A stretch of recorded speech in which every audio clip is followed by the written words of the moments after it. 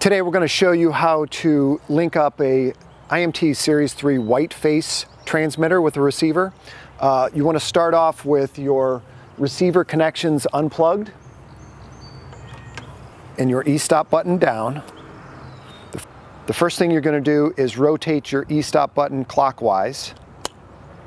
The next thing you're going to do is there's an arrow with an A here and an arrow with an A there. You're going to hold those switches down. So this one's down, this one's up. You're going to see all your lights flash. Keep that held down. And then when those lights go off, keep that held and plug in your connections.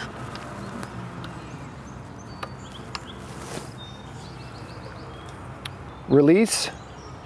And once that's done, it's hard to see, but you can see the TX and the RX lights lit up. So we can start our truck and our crane will work.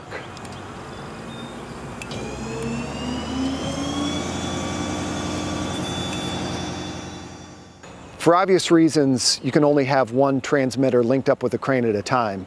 This one, only the TX light is lit up. This one has the TX and the RX light lit up.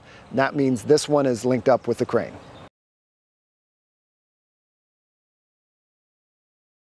And as we say at QT Equipment, work dirty, be happy. If you want to learn more about what we do, go to qtequipment.com. Thank you.